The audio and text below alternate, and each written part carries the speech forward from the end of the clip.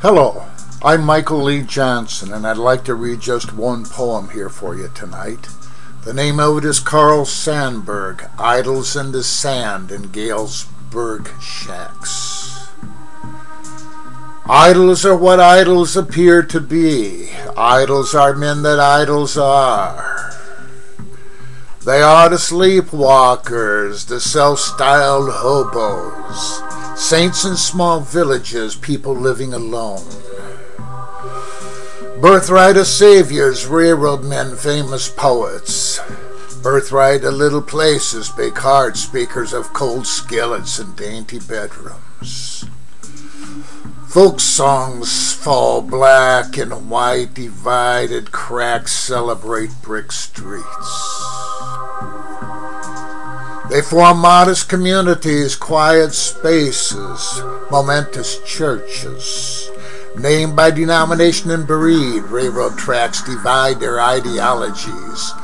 Brands of beer, run-down shacks divide their lives.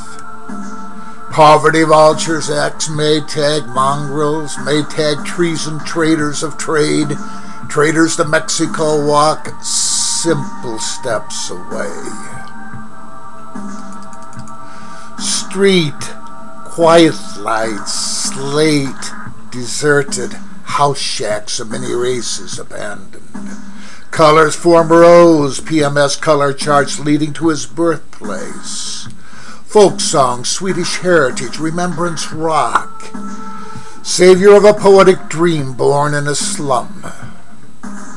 Just a roadside museum, mile-and-a-half walk from downtown.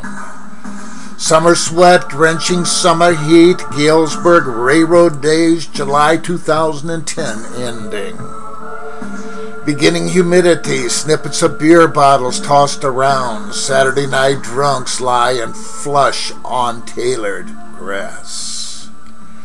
A 3-bedroom shack, half-pint bedroom, curtains merge the windows with sun rays. More summer heat, idols grow as children, their ambitions toss them away. Idols are what idols appear to be.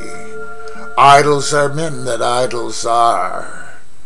Anecdote. This poem is based on a real travel experience to Galesburg, Illinois, birthplace of Carl Sandburg, in June 2010.